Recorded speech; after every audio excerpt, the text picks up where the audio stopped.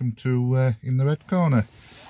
Just thought I'd do this video regarding just some of what I've read earlier about Jacob Butterfield training with club. I know that don't mean no, you know, free agent, you know, it's from this area.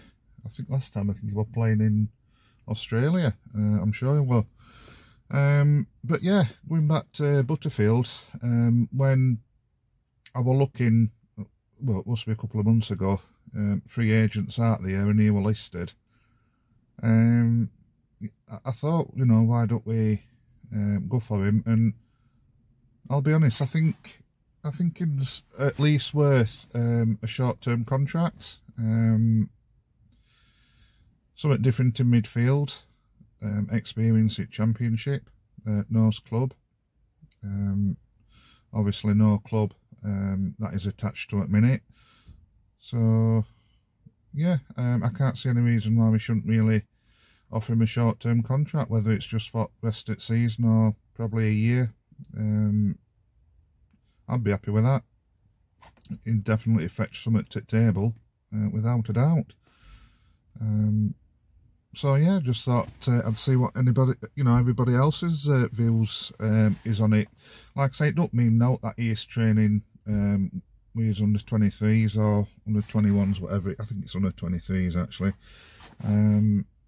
Like I say, it don't mean no, he's trying to keep fit, but yeah, I think we should seriously consider that. Yeah, I can't see any negatives about it.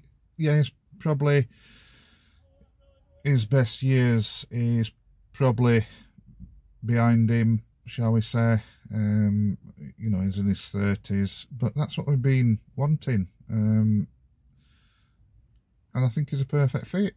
I know reading on social media, some says no, some says yes, so it is a bit split, but you know, you can't have everything.